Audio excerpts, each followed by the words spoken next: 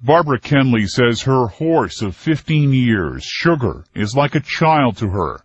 But a year and a half ago, she discovered this man inside Sugar's stable. He pleaded guilty to having sex with the horse. I mean, I don't know how to explain to you the sick feeling. Vereen was placed on South Carolina's sex offender list and got 3 years probation. But Kenley says that was little comfort to her. Every night going to bed thinking, is that man out there with my animals? What is he doing to my horse?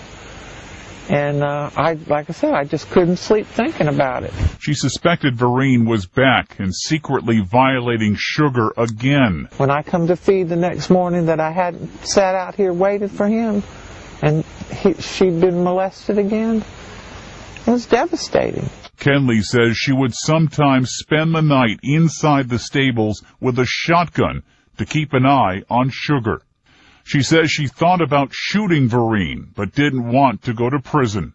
That's when she installed this. And moving my camera in various spots. And then I finally got a good picture of him. Police arrested Vereen on Monday after he was caught on tape earlier this month molesting the horse. He didn't resist or fight back or deny. Now, he kept apologizing to me.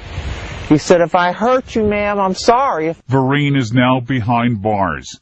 His brother says he has mental problems and may not have been taking his medicine. I'd like to see him get some help, but I also want him kept behind bars when he's getting the help.